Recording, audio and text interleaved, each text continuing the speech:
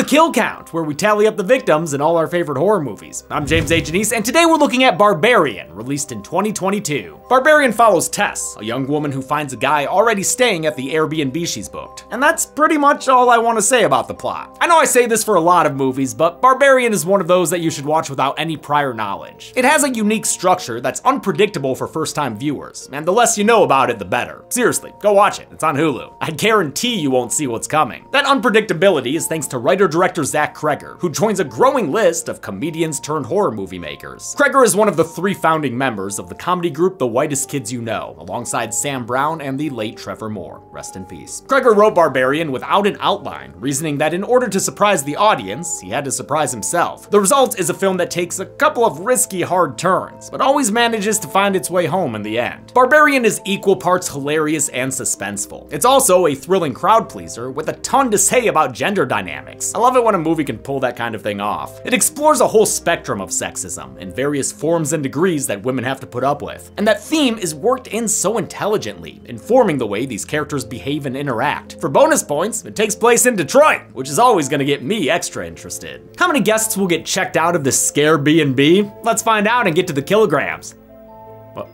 Sorry, let's find out and get to the Kobasa. What the why can't I say let's find out and get to the Kilimanjaro? All right, sorry, I think I need the help of the weird kill counter. So, it seems like you're in a rut. A rut? A rut. It's what's zapping your kill count spark. But luckily I can help with today's sponsor, Scentbird. Oh, but Zorn, I already used... Come here. Tell me, what is your favorite fragrance note? Oh, that's pretty easy. It's sandalwood. It reminds me of the comforting smell of incense filling my home as a kid. But Zorn, I already use Scentbird. I mean, making sure I smell good is an important part of my daily routine. You do? Just 1 second. How do you use it? Well, I make sure to stay stocked up on my Michael Kors Sexy Amber. I really enjoy its spiced sandalwood and its floral infused aroma. Plus, with the convenient carrying case, I'm easily able to have it on hand wherever I go. Aha! Rut! You are only using 1 fragrance, where Scentbird makes it super easy to discover a new fragrance every month for just $17 for a 30-day supply. But luckily, I can help. Here, try these. Woodsy. Yes, that's the Perfumer's Story Sequoia wood, which is layered around the richness of red sequoia wood. Now, try this Dusk by Brown Girl Jane. Okay. Oh, I like that. Good notes of almond and vanilla. Of course you do.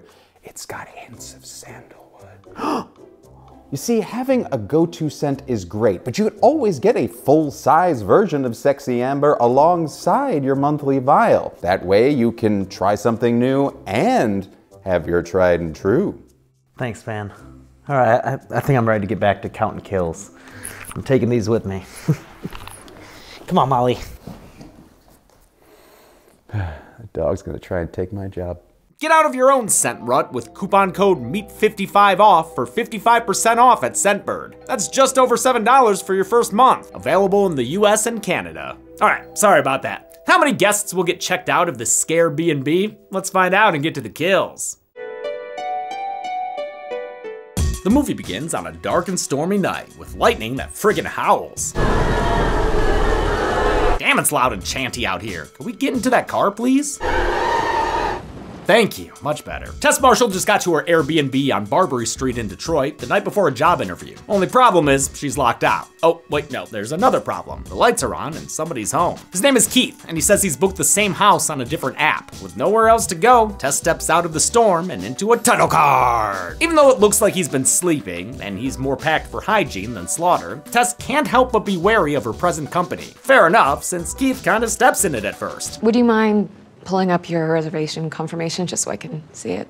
In case I'm some kind of weirdo who's broken in here to sleep? I mean, yes, literally exactly that. Keith is played by Bill Skarsgård, last seen on the kill count eating kids' meals in It Chapters 1 and 2. Writer-director Zach Kreger counted on that previous role, and Skarsgård's unique appearance to influence the audience's opinion of Keith. He's attractive and repulsive simultaneously. Meanwhile, Tess is played by English actress Georgina Campbell, who starred in Bird Box Barcelona earlier this year. Did anyone check that thing out? Because y'all wouldn't shut the fuck up about that first one. With a medical convention in town, hotel rooms are scarce, so Keith offers to let Tess spend the night. To put her more at ease, he offers the bedroom, which she can lock. This gentleman won't let a, quote, young lady sleep on the couch. Blame it on my upbringing, but it's not up for discussion. Keith's urbane tendencies also leads him to brewing that young lady some tea, but she's seen Get Out and opts not to drink the hot brown garbage water. Just like with Fresh from the same year, the horror in Barbarian is rooted in the uncertainty faced by women around male strangers. Kreger was inspired after reading the self-help book, The Gift of Fear. It details subtle things women should look out for, like men touching their property without permission. It was really eye-opening for me because I realized that as a man, I don't have to think about this ever. He set out to write a scenario with as many red flags as possible, giving us an opening sequence that's wonderfully suspenseful. Tess never knows whether or not to trust Keith, since the character's behavior perfectly toes the line between awkward and threatening. I got it. No. Sure? I can, You sure? Yeah. Okay. While Tess is doing laundry, Keith offers up some wine, but makes a point of opening it in front of her. But I didn't want to open it before you got out of the shower because I noticed you didn't drink your tea. And well, I totally get that, by the way. I mean, you don't know me, and this is a fucking really weird situation. I think Keith's a great character, who's probably like a lot of awkward guys trying to navigate modern gender dynamics. Sometimes he tries so hard to not make Tess uncomfortable, it ends up coming off as weird. Tess is wary about the whole situation, and smartly takes as many precautions as possible, like locking every door behind her and making sure this guy is who he says he is. She starts to open up when Keith recognizes the documentary filmmaker she's interviewing with tomorrow. She made a movie about jazz last year called Blue Easy. Oh, I saw that. Turns out the two have common ground, since Keith's the co-founder of a local artists collective looking for new parts of the city to work out of. Maybe these two will be a match on pairing day. With the ice broken, they talk long after the laundry cycle ends. Tess lets her guard down enough to wind herself up. Cabernet party on! They make sure to talk about the movie's themes. The world's different for you. Guys get to blast that way through life, making messes. Girls have to be careful. And make cheeky references to a certain evil clown. Do I look like some kind of monster? Amidst all the talking, they get a little flirty, and even end up fooling around in the sheets. Don't be crass, I meant Keith shows her how to tie a duvet, and or make a scary ghost costume. Ooh! It's a fun night, and while Keith hangs around a bit too long at the end, maybe to see if anything might happen next, he gracefully leaves the room when the opportunity doesn't arise. Okay, well, there's a couch that needs to be...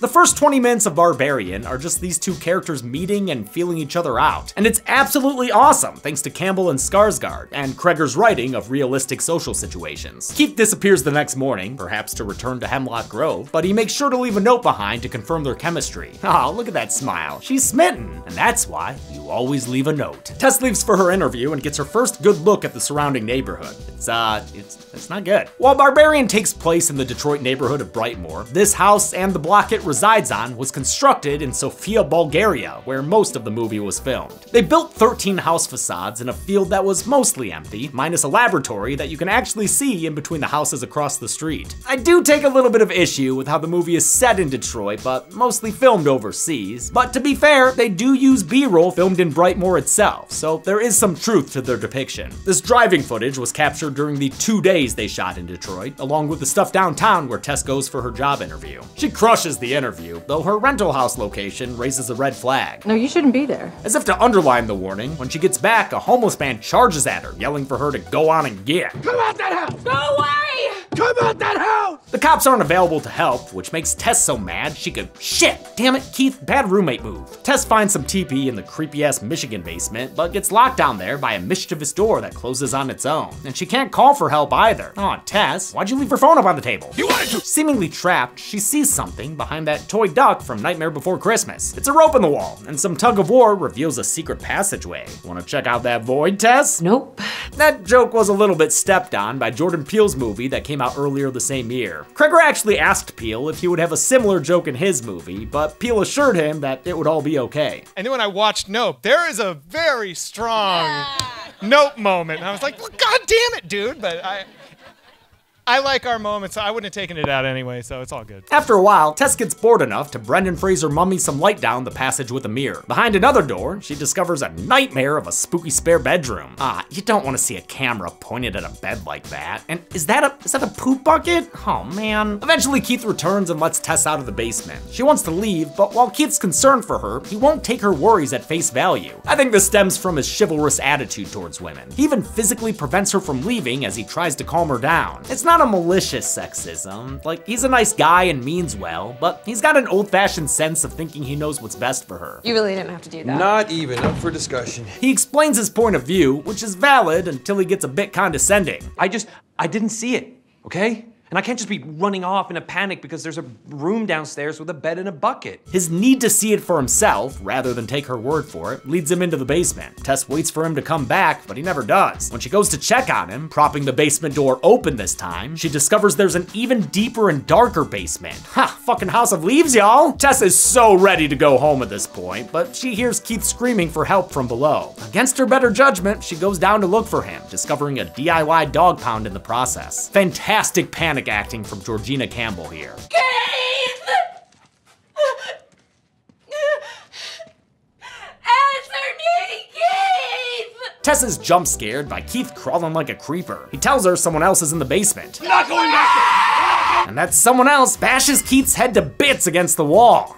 Should have kept your Skarsgård up, dude. His killer is a giant naked lady, and after killing him, she screams in Tess's face. As much as I love Bill Skarsgård as Keith, his death is worth it to have this awesome fake out. He was all over the trailers, so it's a genuine shock when this busty beast kills him 42 minutes in. It's a death so shocking, the movie gets knocked into a new protagonist. Ricky Tikki Tavi plays us into sunny Los Angeles, where actor AJ Gilbride is cruising down the Pacific Coast Highway. AJ is played by Justin Long, whose horror credits include Drag Me to Hell, Tusk, and Jeepers Creepers. AJ hops on a conference call with a couple of producers, one of whom is voiced by Long's real-life wife, Kate Bosworth. AJ's TV pilot has just been picked up, but his joyride's about to end courtesy of an accusation from his co-star. Apparently Megan Maddox has contacted the network through her lawyer, and she's made a very serious accusation against you.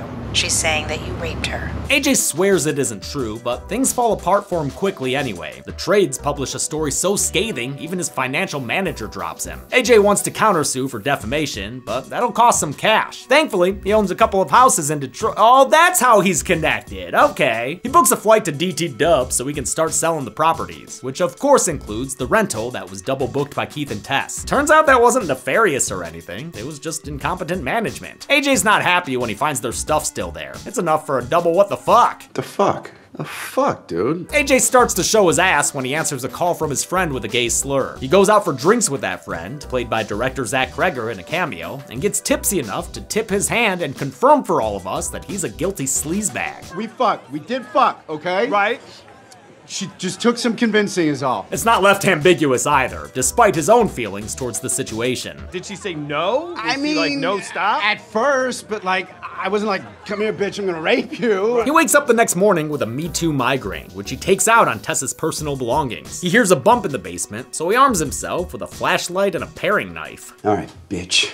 Get ready to get fucked. Downstairs, he discovers the secret passage and hidden room, but AJ's chief concern is what it might mean for his wallet. Can underground rooms be listed as square footage? It's a hilarious contrast to Tess's reaction, and reinforces what she said earlier about men living lives of innate confidence. The world's different for you. Guys get to blast that way through life, making messes. Girls have to be careful. I mean, the dude's literally walking backwards into a dark space that Tess was cautious to enter. He doesn't even get goosebumps when he finds out his basement has a basement. This dungeon is just more square footage he can add. Yo, yo! Anyone here? Alvin? Simon? Theodore? After measuring around the human-sized cages, AJ discovers a room with diaper decor and a lo-fi home nursing video. The voice on the video is Sarah Paxton, Zach Kreger's wife and star of Last House on the Left and Return to Halloween Town. Those are two very different movies. We also briefly heard Paxton as Megan, the co-star AJ raped, when he left her an ill-advised drunken voice message earlier. Hi, this is Megan. Please leave a message. All of a sudden, something starts eating up his tape measure like it were fruit by the foot. It makes everything wide-angled, including this GoPro-looking first-person shot, and AJ ends up fleeing down the corridor from a ferocious feral female. She chases him until he trips and falls into an underground prison, where his new cellmate asks him to mind the noise, please. One of Barbarian's biggest strengths is its cinematography by Zach Cooperstein. He and Kreger filmed the movie's very different locations, using very different styles. Upstairs, they were inspired by David Fincher's slow-paced intensity in Seven and Mindhunter, with subtle camera movements that are motivated by what the characters are doing. You're not necessarily aware of the camera, right? Conversely, downstairs sees a much more active style, inspired by Sam Raimi's work in The Evil Dead and Drag Me to Hell. The camera movements are wild and crazy, with the shots often canted or unnaturally wide. It's an excellent way for the style to match the substance of the script, intentionally distorting the audience with surprises. True to that point, after Tessa's shush, the movie smash cuts into a flashback, throwing us for a loop a second time. This is the early 80s, when Brightmoor was more bright, still in its Stepford prime. The future rental house's original owner, Frank, is going shopping for a home birth. You've got a midwife, right? She should have given you a list. It's just me. Sounds like he's trying to create his own demon fleet on Barbary Street. Frank is played by Richard Brake, a 4-time kill count vet and 1-time Night King. In the parking lot, he goes housewife hunting, stalking one woman all the way home with a match cut. Disguised as a maintenance worker, don't want to know where he got that Carlos jumpsuit, he casually gains access to her home. DWP, ma'am. Sorry to bother. No bother. Fucking DWP. The ruse allows him to leave one of her windows unlocked for future evil doings. He returns home where he tends to some commotion in the basement.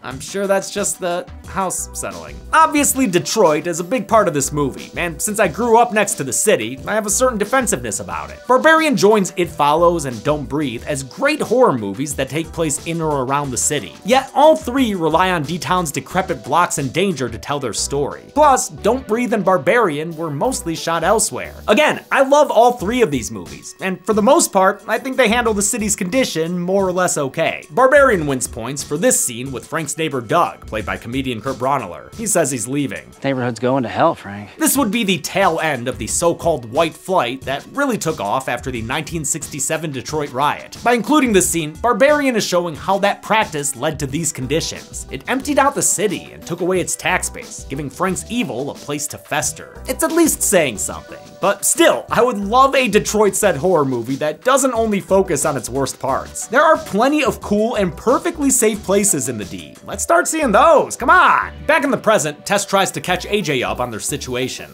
This is very, very important. You need to stay calm.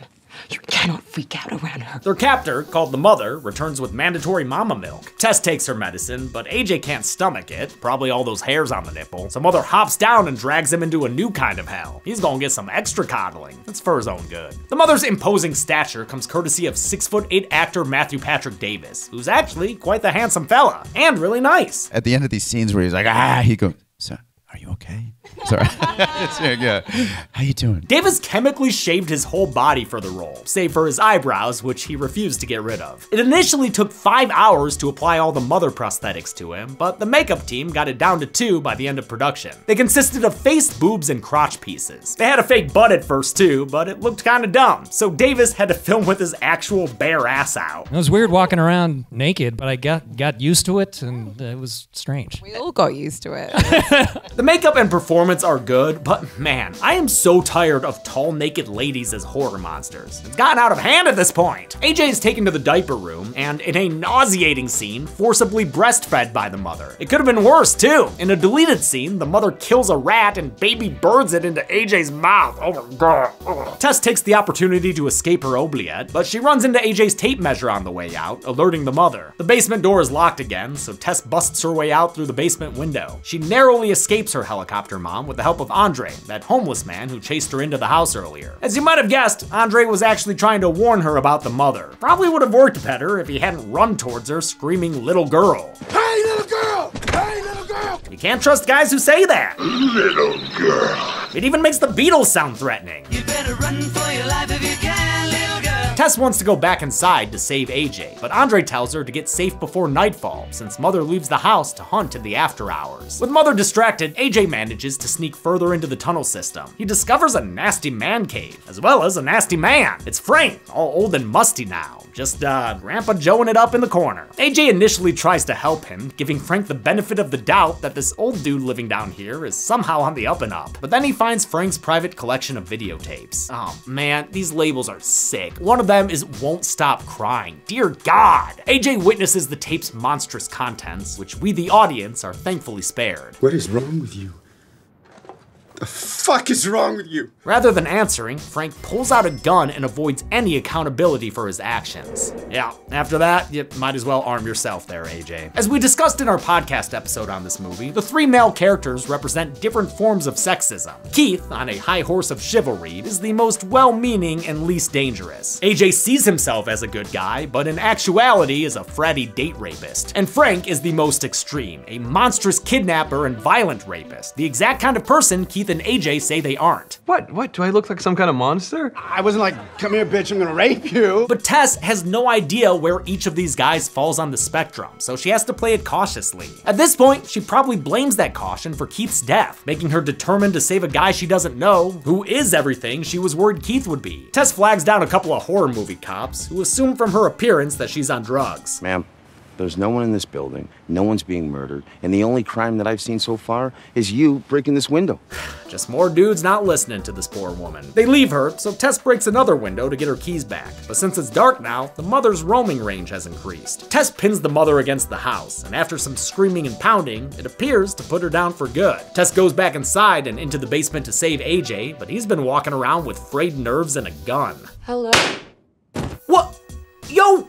What the fuck, dude? Come on, AJ, have a little trigger discipline. What are you, that kid from Halloween 2018? Don't shoot.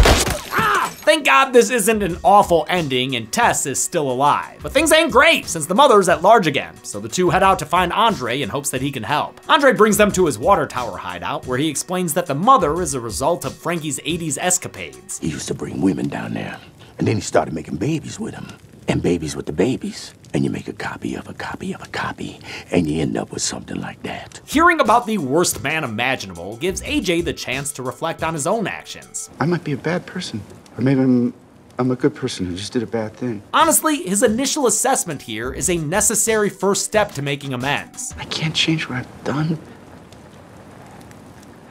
I can just try and fix it. Maybe you can teach a guy who was an old dog's new tricks. Kreger originally wanted Zac Efron to play AJ, envisioning the character as a dim-witted beefcake. Efron turned the part down, and Kreger reworked the character for Justin Long, who he thought worked out better since he's usually known for playing nice guys. Justin Long is such a warm and a disarming and a charming, like, lovable presence on screen. Right. And I was like, that is so much more engaging to me, to have someone with that sort of palette playing a vile character. That's interesting. Long does a great job adding layers of humanity to this shitty shallot of a man. Andre says they should be safe as long as they stay here until morning. I've been living in this place more than 15 years, and she ain't never came in this motherfucker. Oh shit! The mother jacks him up, then jaxes him up, ripping his arm off and beating him to death with it. Eat your heart out, Goro. AJ immediately abandons Tess, showing he hasn't changed his self-serving ways. The two make it up the water tower, which was actually filmed on a set, and instead of using a digital background, they hung up black fabric and poked holes in it for lights to shine through to simulate a distant city. I thought that was pretty cool. AJ earns his place in the idiocracy by fumbling his firearm. With nowhere left to run, he decides to save his own skin once and for all. I can get away, but you're gonna have to slow her down. This motherfucker would rather live free than die hard and throws Tess off of the tower. Instead of attacking him, the mother Olympic dives off the side after her. AJ retrieves his gun and checks their bodies. Somehow, the mother has wound up beneath Tess, presumably to cushion her fall. But not sure how that would have worked with, like, science, you know? When AJ sees that Tess is still alive, he makes like an HR department and tries to cover his ass. I didn't even let go.